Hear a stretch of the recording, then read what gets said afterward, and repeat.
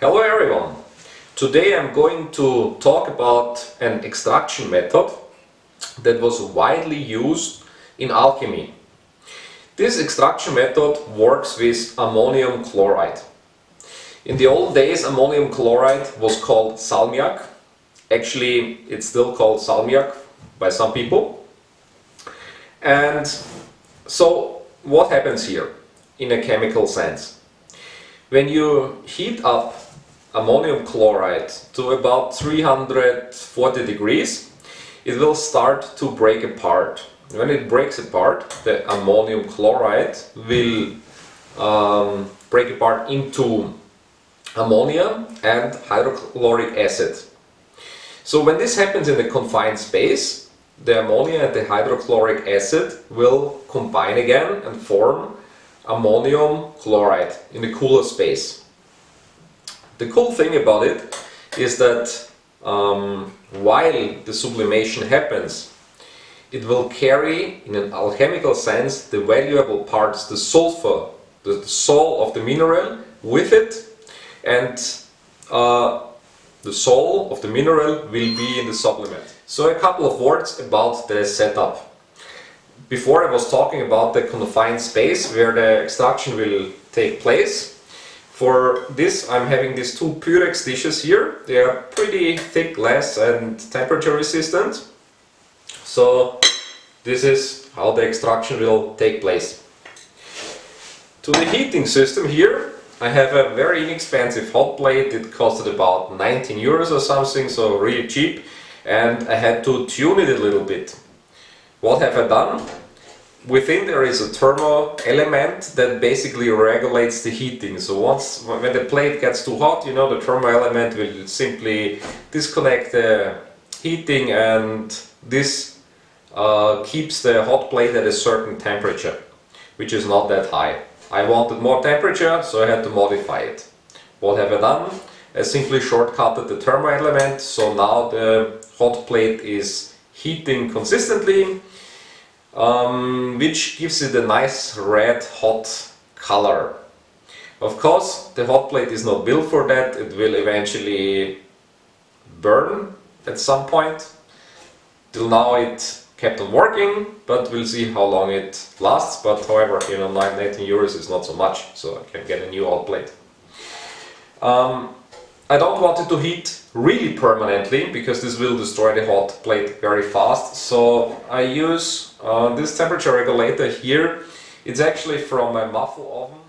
So the next step is really simple. I have here prepared 100 grams of ammonium chloride, 50 grams of mineral powder that I want to extract. The idea is just to put it together, mix it thoroughly, and put the confined space, the two Pyrex dishes, on the hot plate. And that's what we're going to do now.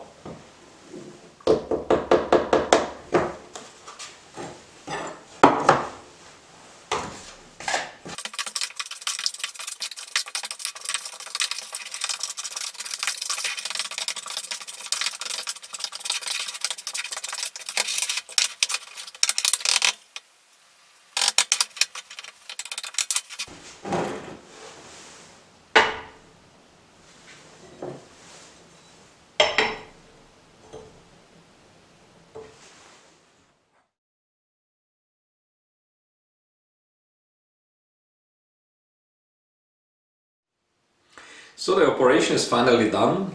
What you can see here, these are the ammonium chloride crystals that have formed, and it carried the alchemical sulfur with it. On a chemical side, the alchemical sulfur represents mainly metal oxides and some chlorides that have formed during the process. So now it's time to check out the crystals that I have formed. There are actually not so much crystals at the bottom of the flask, but the majority of the crystals are here at the top of the pan.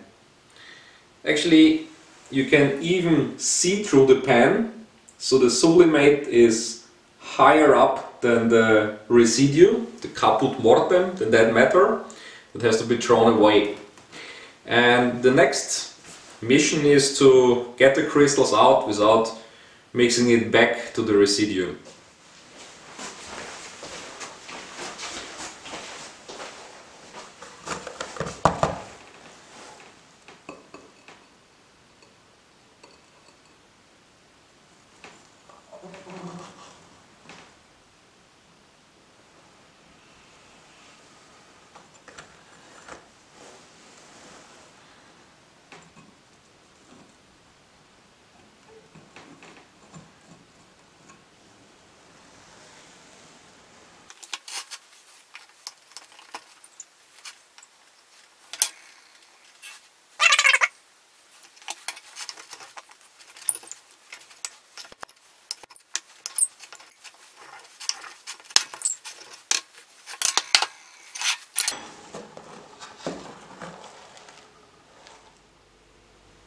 So now it's time to dissolve the ammonium chloride in water. Why we are doing that?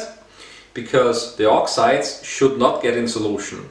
Whenever there are chlorides inside, they will go in solution, but we are in that process after the oxides.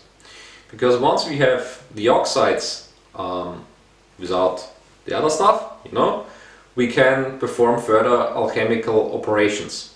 Like, for example, following the acetate path. So make an acetate of that stuff, distill the acetate, and obtaining a tincture of the particular mineral. So when we process an iron ore, for example, we are getting a tincture of Mars. When we are processing a copper ore, we are getting a tincture of Venus, and so on and so on.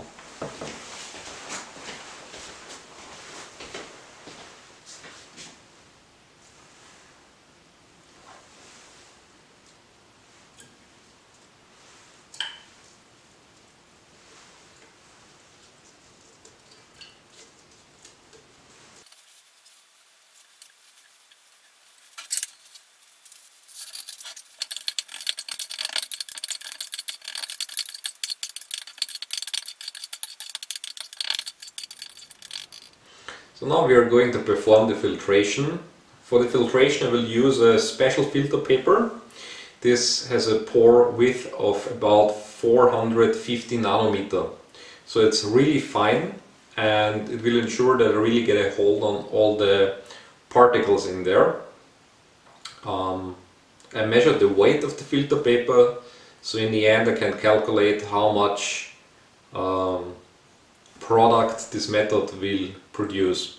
I have a suspicion that lots of the material ended up as chlorides, especially iron chloride that you can see here. We'll see how much oxides we are getting.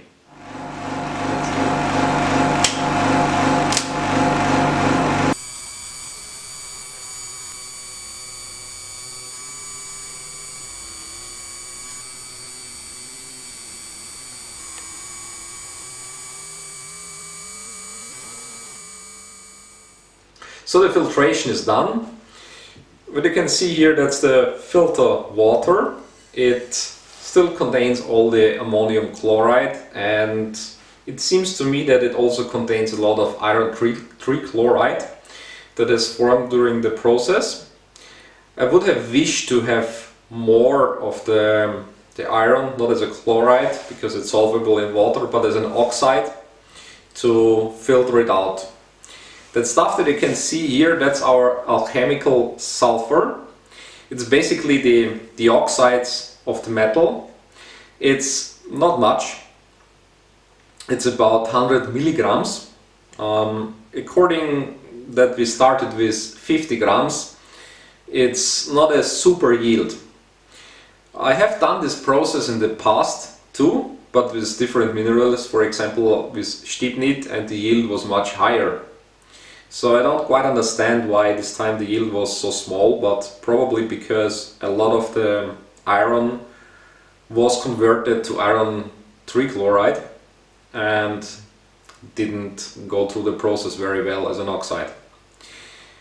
I could probably improve the process by simply roasting the ore beforehand in the tube furnace at 600 degrees under a high oxygen atmosphere. Yeah, that's it. Thanks for watching and goodbye.